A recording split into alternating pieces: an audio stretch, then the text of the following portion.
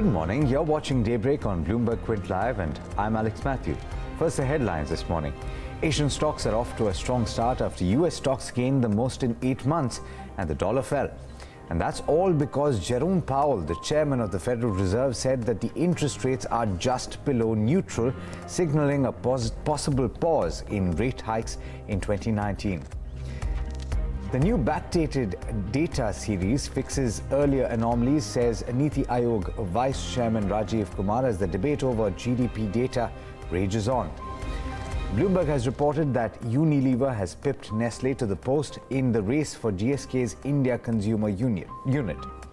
And debt-laden IL&FS will invite expressions of interest for the renewable its renewable energy assets as part of its asset sale plan. Let's talk about the US markets, and they were clearly buzzing yesterday. The Dow Jones Industrial Average surged more than 600 points on Wednesday, erasing its November tumble. That's after Federal Reserve Chairman Jerome Powell eased investor worries about an aggressive increase in the interest rates in 2019. Sue Keenan of Bloomberg News tells you everything that happened in that Wall Street session. U.S. stocks surged across the board in the latest session on Wall Street on speculation that this Federal Reserve has turned more dovish. We saw the Dow add 300-plus points for a gain of 2.5%. The NASDAQ gained almost 3%.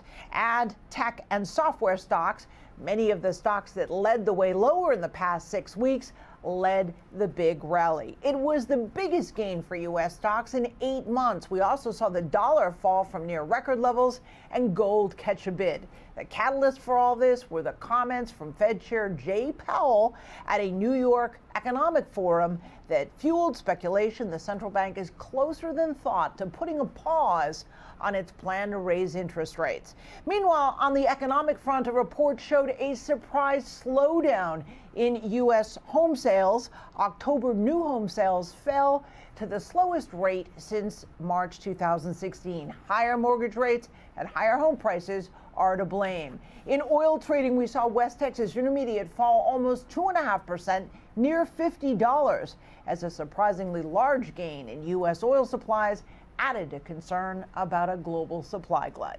In New York, Sue Keenan, Bloomberg News. Well, let's talk about that big update from the Federal Reserve Chairman. Jerome Powell cast a bright picture of the U.S. economy and suggested that the Fed might consider a pause in its interest rate hikes next year to assess the impact of its credit tightening. The Fed used its first ever financial stability report to warn primarily of the dangers lurking in corporate debt, as it made the case that the banks it regulates are strongly capitalized. Bloomberg's Kathleen Hayes sums up all the details in this report. So when you have Fed officials start saying, well, you know, we want to be just above the neutral rate, and now they're saying, well, we're uncertain about the neutral rate, I think that's why it's catching so much attention, because ultimately where the Fed believes the neutral rate is will have a lot to do with where they stop with their interest rate increases. And it seems to me this uncertainty now over where the neutral rate is, and there's a wide range of views on the FOMC, is really kind of at the heart of the Fed debate. And remember, last month, and it's true, it was kind of an off-the-cuff remark to Judy Woodruff by Jay Powell. He said the Fed was still a long way to go from neutral, but this is what he said, probably in a little more measured, thoughtful way today. Interest rates are still low by historical standards, and they remain just below the range of estimates of that level that would be neutral for the economy, that is, neither speeding up nor slowing down growth. Just below the neutral rate. And this is so interesting. This was a speech about financial stability because the Fed released its first semi-annual financial stability report today, the vast majority of his remarks. But he did start off putting this comment in about how the economy still looks good, inflation's still about where it needs to be, and then this just below neutral rate. Now, another thing that's important here is that Powell also echoed something that Rich Clarida said yesterday. He's the Fed vice chair in that job just 2 months, saying that the Fed's not on a preset course. To me, this speaks to this sense, well, gee, if the Fed is looking for 3 rate hikes in 2019, this is a preset course. But the Fed doesn't view it that way because they're always assessing the data. Rich Clarida said they're not just assessing the data to figure out, gee, what do we do at the next meeting? meeting, they're assessing the data to know, again, where's the neutral rate, because it can change. It can get higher. It can get lower. I think it's interesting that Mike Feroli over at JP Morgan was writing about this, and he said, look, the range right now for the neutral rate is 2.5% to 3%. At the end of the year, the Fed, with one rate hike, will be up around 2.5%. Right. So if you're at that end of the range, you've hiked just about enough. If you think that the neutral rate's at 3.5%, you're in the camp maybe it thinks there's a lot more to go. I think we're all learning a lot more about neutral rate than we ever intended to, but obviously it's a big focus for the Fed. Well, it might just turn out to be a positive cue for the markets. It has, in fact, today, but we'll have to see how long that pans out. Clearly, the Asian stocks are also reacting positively. To find out exactly what's happening in those markets, let's go straight across to Sophie Kamruddin of Bloomberg News, who's joining us live from the Hong Kong studios. Sophie, a lot of green that I can see in the markets today. How's it looking on the ground there?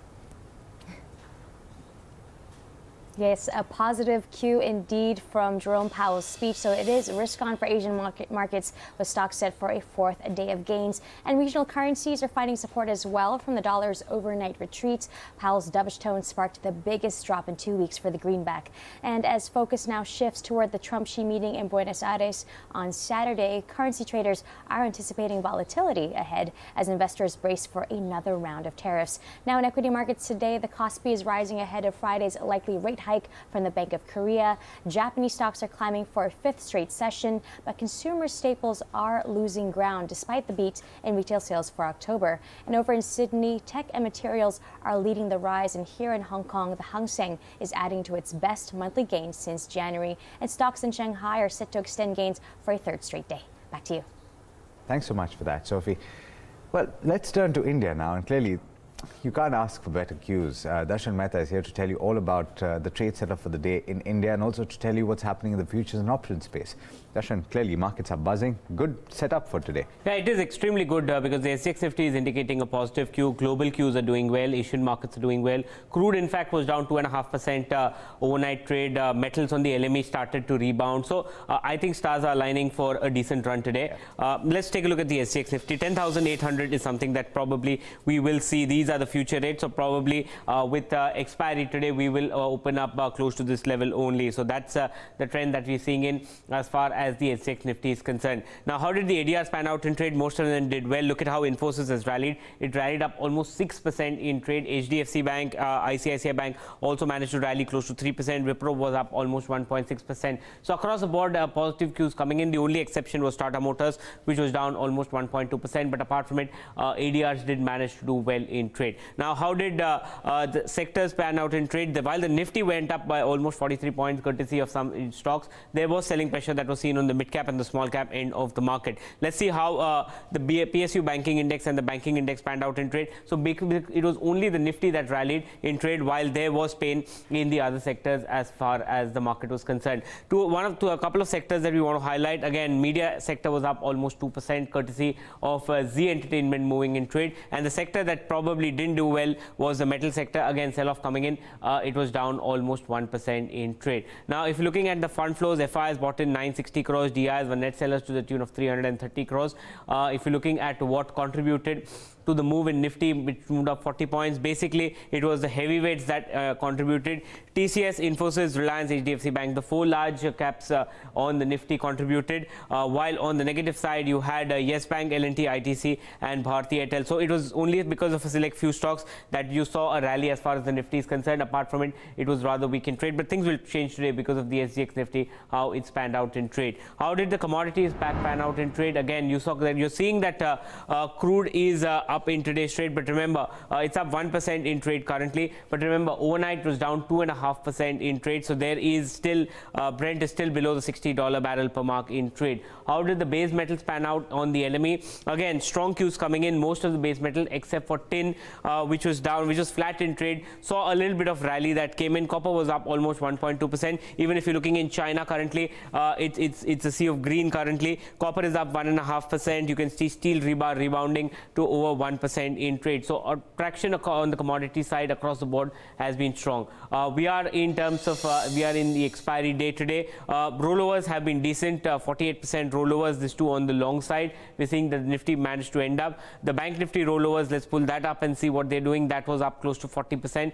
The Bank Nifty ended flat in trade. How are we positioned for trade today, and how can we expect expiry? We are seeing that there is a lot of put writing from levels of 10,500 to 10,700 and call writers from 10,700 to 10,800. Now, since the Nifty rallied yesterday and it rallied today, let's see what happened yesterday. Again, you saw put writers be active at 10,700. What you will see today, because of this 100-point up move, is the fact that call writers will shed position, and at these level, and these put writers will start again writing in trade, and that probably will move on to the next series. So positive cues coming in, and that's the trend that we are seeing in on the F&O side. Apart from it, the stocks that are in the F&O ban, there is Adani Enterprises, Adani Power, and Jet Airways are in the F&O ban. What goes out of the F&O ban is Diwan Housing in trade. Now, if you're looking at some of the traction in trade, the Nifty moved up, PCR moved up to 1.81 from 1.74, and the Bank Nifty PCR moved up 1.26 from 1.37, so that came down slightly. Stocks in focus, let's take a look at what's happening. Again, high open interest build up was seen in Cadila Healthcare, fresh short positions were seen. Oil India saw fresh short positions. Havel, so that's what we are saying, that apart from the Nifty, there was a pain as far as the mid-cap end of the market is concerned. And in terms of stocks which saw unwinding that came in, again, United Breweries saw long unwinding. Short covering was seen in PVR as well as KPIT. All right, thanks so much for that, Darshan. Well, let's talk about another big update from last evening. This one from back home. The government has released the official back data for GDP growth measured by the new 2011-12 series. Now, the new set of economic data revises India's growth rate lower between 2006 and 2012 compared to that recorded by the 2004-2005 series. Bloomberg Quint's Ira Dugal caught up with Rajiv Kumar, the vice chairman of the Niti Aayog, to find out the think tank's methodology and the rationale behind the new series. Listen in. The direction is still the same. The back series down released this time have generally increased the level of the GDP at constant prices, so that you can see that there is a increase in the level of the activity, but the growth rate has tended to come down, because you can't keep both. You can't have both sort of growing at the same rate. So I think the new data that has been now released has been estimated by much superior methodology, has had a much larger data source. The data coverage is much better, and now it's much more in sync with the system of national accounts of UN 2008, and therefore makes our data far more globally comparable than what the earlier series was. So I think we can go into the details of how all the data coverage that I've talked to you of methodology is much better, but let me assure you that this has been vetted very seriously and very rigorously by some of the country's best statistical minds and experts, for which the Niti Aayog had arranged 2 round tables, on which this data was discussed, and we took the trouble to make sure over a period of a month that what's put out is rigorously as good and methodologically as robust as is possible. Let me ask you about the methodology a little bit more, Dr. Kumar. So you're saying this was vetted by a series of experts. Firstly, over what period of time, how many suggestions were taken on board on the methodology to be used before arriving on this one? And why was there such a difference in the methods used by the National Statistical Commission and this particular set of numbers that had been put out by the CSO, although fronted by the Niti Aayog?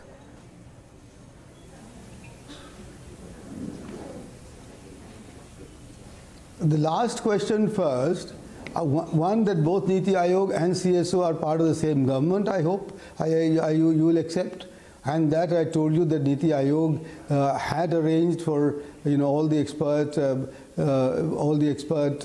consultations and the vetting of the data. And 3, that Niti Aayog is a technically competent, robust body. So the point that being made, I have heard it on the other channels as to why Niti Aayog and not CSO. Niti Aayog and CSO work very closely in tandem with each other. At one point of time, you would remember, MOSPI used to be, in some sense, organically connected to the Niti Aayog or is predecessor. So that question is a bit, I don't think that question is a really valid one.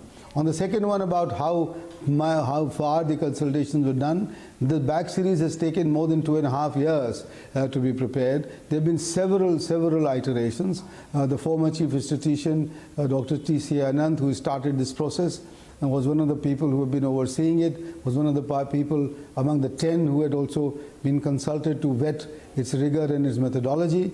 And he would vouch for the fact there had been a large number of suggestions that have been done both by national and international experts to make sure that this data, this series, is much more in sync with the globally accepted norms that you've had. And third, the third thing that you said about the National Statistics Commission, they made a far more simplistic exercise, made some drastic assumptions, and came up, and I give you a very specific thing, that for the year 11-12, which is the base year for the new series, and the end point of the earlier, what they did was to estimate the GDP level at with the 2004-5 as base, and also with 2011-12 as base, saw that there was a 3 lakh crore difference between the two levels, and distributed that level over the previous, over the years until 2004-5, to, on the assumption that growth rates don't generally change very much, and they could therefore, distribute it in some sense in equal measure over the previous years. Now they've done it. You should ask them about how they did it. But what the CSO has done this time on this occasion is really to completely recalibrate economic activity in the country for the previous years by giving you one example. Earlier people were using the ASI data, a very small segment of corporations or companies that you had. The new series uses 500,000 company data released by the Ministry of Company Affairs, and I can go on and on this, and I'll tell you as to why. Again, an example using sector-specific price indices rather than just an aggregate price indices, to be able to deflate the data. There are a large number of improvements that the new series have done over the previous one. All right, and you can read all the details of that story and that update on the website, bloombergquint.com. It's all there. But on to another big update in the mergers and acquisition space this time. Unilever has pipped Nestle to the post in the race for Indian consumer health business of GSK. Sources have told Bloomberg that Unilever has offered to pay $3 billion for 70% of the business that also owns the popular malted milk brand Horlicks. People in the know have also said that Nestle has dropped out of the race. Representatives from all the involved parties declined to comment. The deal would mark Unilever's biggest strategic move after it sold its underperforming spreads business this year. I'm joined now by Yash Upadhyay, who has all the stocks that you have to watch out for in trade today on account of them being in the news. Good morning, Yash. What's on your list today? Morning, Alex. So we'll talk about Sickle Logistics and a big order win coming in for the company after they reported to the exchanges post-market as that they have won a big 363 crore rupees order spanning over a period of 3 years. Cosmos Films would be in focus as well after the company said that it has decided to postpone the delivery and commissioning of its new BOPT production line by 8 to 10 quarters. Now that is a big negative, so it could come under some pressure in today's day of trade. Positive news flow continues as far as Indoco Remedies is concerned after the company said that it has commissioned its new API manufacturing facility in Maharashtra. Now this new facility will enhance its existing capacity by almost 4 folds, going from 150 tons per annum to 600 tons per annum. So watch out for that. TCS will also be in focus after the company acquired a stake in US-based consulting firm Bridgepoint, and in a separate announcement that came just a few hours back, the company has also also received a clean chit from the California jury in terms of claims over favoring Indian workers as against the American workers in the United States. Vakrangi, that one has too received a clean chit from SEBI for claims of stock price manipulation. However, there were reported discrepancies when it came to promoter shareholding, and the market regulator has warned them with that. As far as the key buddies are concerned, Shankara Building Products would be in focus, wherein Amansa Holdings has acquired close to 3 lakh shares, or about 1.28% stake in the company. All right, thanks so much for that, Yash. Somit Sarkar is joining me now with the big brokerage calls of the day. Somit, what do you have for us? Good morning. Good morning, Alex. And the big brokerage calls for the day, first we have is Macquarie and Tata Steel. Now, the brokerage has maintained its outperform rating on the stock with a target price of around 730 for Tata Steel.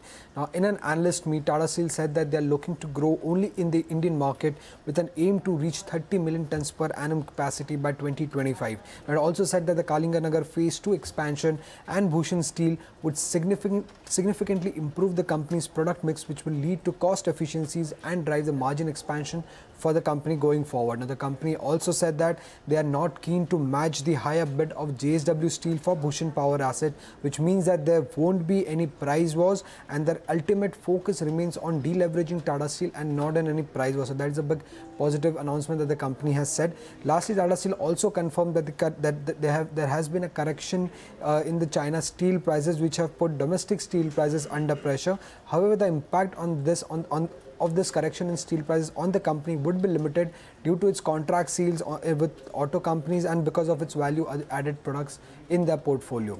Now, second we have is HSBC on the oil marketing companies. Now, according to the brokerage, with a fall in oil prices, not only the margins for the oil marketing companies will normalize sooner, but the chances of policy risk have also reduced on these oil marketing companies. And the brokerage also expecting the company's refining business to remain the engine of growth in 2019 and in 2020 because of the IMO 2020 regulations that will kick in.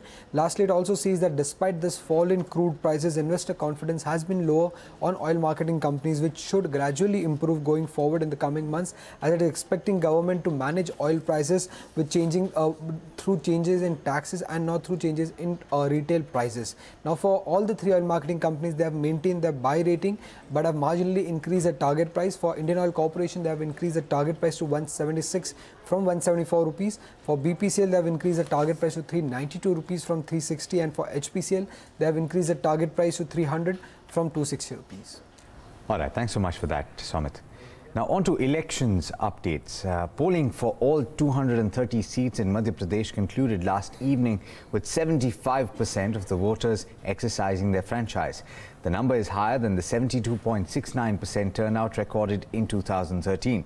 A voter turnout of close to 80% was also recorded in the 3 Naxal-affected seats, where polling commenced an hour before schedule and ended at 3 p.m. Reports say that 3 government employees on poll duty died of cardiac arrest, though. On the other hand, the fate of 209 candidates was sealed by 80% voters in northeastern state of Mizoram. Polling took place for all 40 seats. The voter turnout, however, was less than the 82% recorded in the 2013 election. Now, global leaders will gather in the Argentine capital Buenos Aires this week for the Group of 20 summit. While leaders will try to build consensus on key issues, the talks will be overshadowed by trade tensions between the United States and China. Here's a breakdown of what to expect from that 2-day summit taking place tomorrow and day after.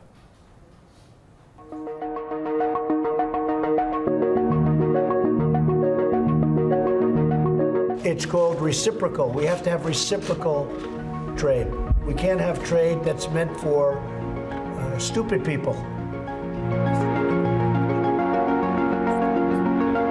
What we witnessed this weekend is yet another reckless Russian escalation. Speaker, and with permission, I would like to make a statement on the conclusion of our negotiations. I can say to the House with absolute certainty that there is not a better deal available.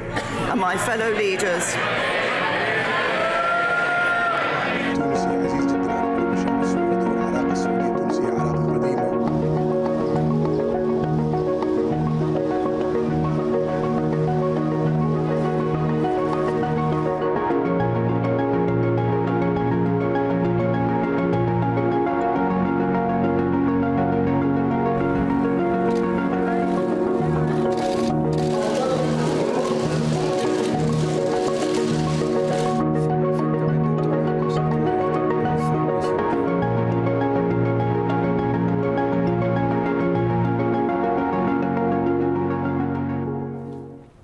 Now, if I handed you $1 million in cash today, I'm not saying I will, but what are the possible options you would consider for investments?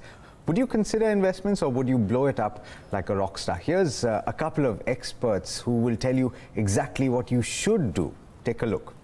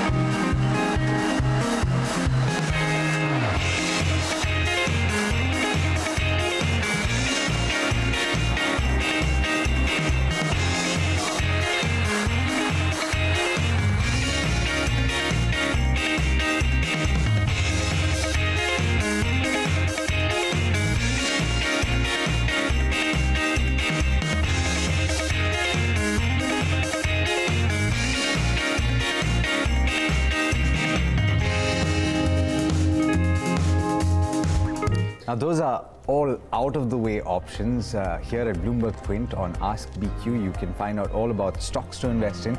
And on Portfolio, we'll tell you all about how to manage your finances to achieve all your financial goals. So write into us and we'll help you out. This is Bloomberg Quint.